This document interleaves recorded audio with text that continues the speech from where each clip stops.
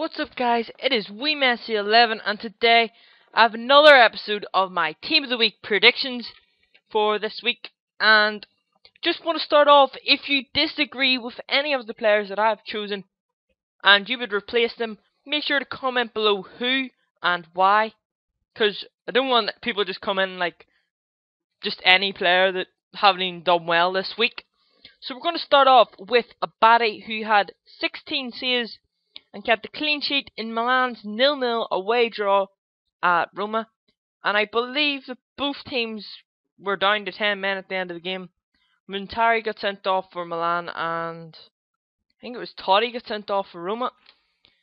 So now on to the first of the defence. We have Andres Guidardo, who got a goal and an assist, and had a clean sheet in Valencia's 4-0 away win at Rayo Vallecano. He is ordinary a left mid, and this guy will be pretty good at left back with some amazing dribbling and pace. Oh, fuck, we skipped one there.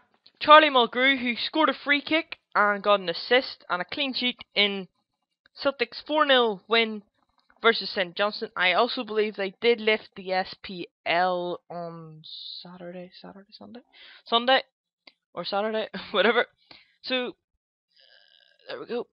Arribas, who got a goal and a clean sheet in Osasuna's 1-0 win versus Getafe.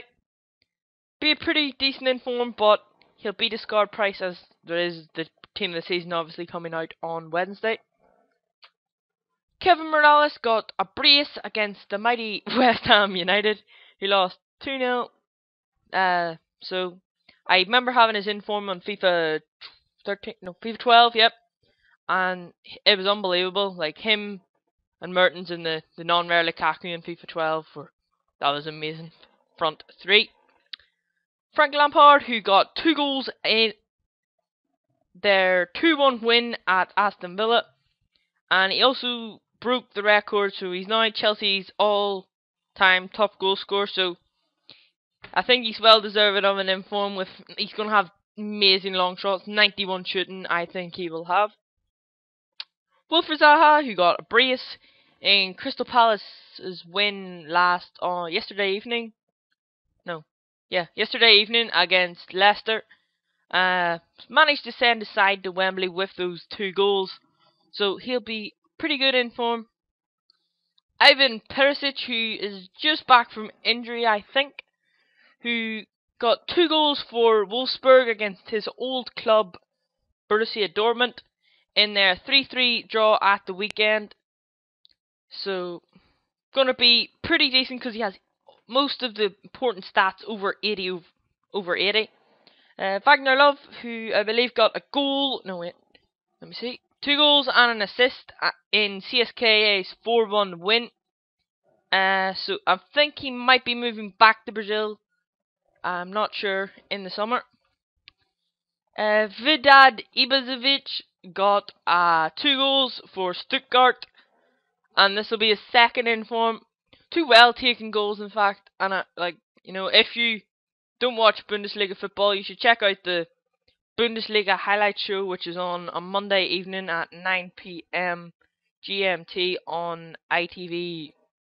I think it's ITV4. Daniel Sturridge, who got a hat-trick, and all of his goals were well taken. This guy has been playing well of late, as Suarez has been banned, so he's had to step up to the plate, and he's been performing well for Liverpool. So he got a hat-trick against Fulham in their 3-1 away win. Boom! Manuel Omunia. This guy kept Watford's hopes alive of getting promoted to the Premier League, as he saved a penalty in the 94th minute against Leicester, and this meant that they could go up and then they managed to go up the other end and score and get a goal, which would send them into the playoff final against Crystal Palace. We have Davy Defoe, who got 2 goals for I'm not going to pronounce that, in their 3-2 away win at KSC Loughran. They came from 2-0 down, so 2 goals for a right back is pretty decent, especially when they were 2-0 down.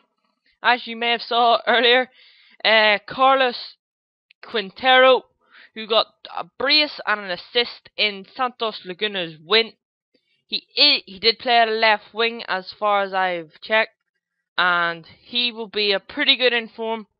But if he was a striker, oh my god, he would just be amazing. We have Mustafa Yatabare, who got a hat-trick, and he had one of his goals that he hit was deflected in, so he could have had 4 goals. In EA Gumps, 7-0 win versus Lens. Another guy who also could get an inform from this game. I doubt that both these guys will get an inform from that game, but one of them will, and I think it would be Yatabare. But Christophe Mandan got he got 2 goals and 2 or 3 assists in that match also. So he's going to be a pretty decent bronze French card, as there are not many bronze French cards anyway. We have Branimir Herkota, who got a hat-trick for Borussia Mönchengladbach in their 3-0 win versus Mainz. He is only 20, and I do believe that was his first game in the Bundesliga. So, and his goals weren't half bad too. One was a chipped penalty, which is pretty, I think he's only 20, yep. So it was pretty composed of him. And then his other one was a tap-in, and the last one was a breakaway goal at the end where he chipped the keeper very well indeed. So now on to the final player. We have Sabir Khalifa, who also got 2 goals in his side's 4-0 win versus Nice. He could be a left mid or right mid. Like I've heard, like he played different positions, so I don't know where he actually did start the match. But you should check out his goals, as one was an absolute beauty. He was inside his own half, and he just launched it, and it went right over the top of the Nice keeper and into the net. There are also players that could have got an inform from this week. Sakarone, who got a hat-trick and an assist, but he was in the team of the season, so I didn't think he would get another one so quickly after being in the most consistent team of the season. Another player that could have got one was Andre Ayew, who got a brace against Toulouse, I believe it was. So I hope you enjoyed this video. Make sure to leave a like and a comment and subscribe. Peace.